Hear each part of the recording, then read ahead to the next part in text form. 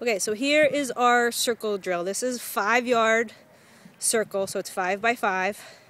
And when Coach Sam gets ready to go, she's going to take off to her right first, and then next time she goes, after she completes the circle, she's going to take off to her left. Okay, and you're going to see her momentum is going to want to take her outside the circle. She's going to fight to stay inside the circle with her footwork. It's almost like what a speed skater does. So you're going tight, tight, tight. She's having to really fight to stay inside.